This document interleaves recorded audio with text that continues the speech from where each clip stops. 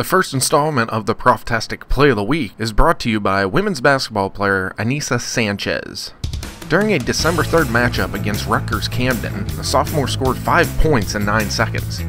Caitlin Schulstrom hit Sanchez on an inbound play. The guard missed the initial jumper, but collected her own rebound and buried the second chance. She then intercepted the ensuing inbounds pass, making the layup and collecting the foul. The Stratford native would hit the free throw, giving Rowan a 50-39 lead.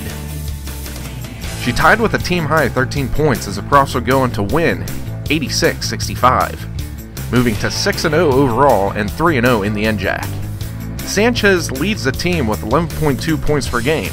She is also ranked 14th in the NJAC in the scoring department.